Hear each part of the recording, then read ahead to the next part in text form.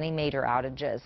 Legislation that has failed year after year will be back for the 2015 session. Two Republican lawmakers just filed draft legislation to repeal a law that allows undocumented immigrants to get driver's licenses.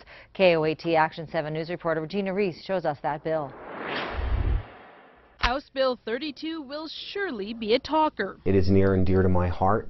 This is the proposed legislation aimed at repealing the state law allowing undocumented immigrants to get a driver's license. Representatives Paul Pacheco and Andy Nunez filed the draft bill this week.